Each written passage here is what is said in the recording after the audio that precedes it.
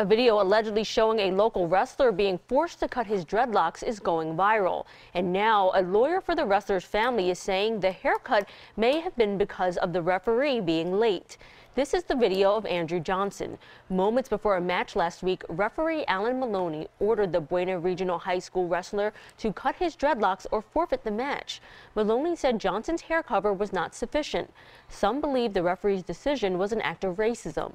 Maloney is white and Johnson is black. Johnson's parents released this statement through their attorney, reading, quote, "The scholastic wrestling rules clearly state that the referees are to inspect wrestlers' appearance and determine any rules violations prior to the start of the meet. The referee here was late to the meet and missed weigh-ins. When he did evaluate Andrew, he failed to raise any issues."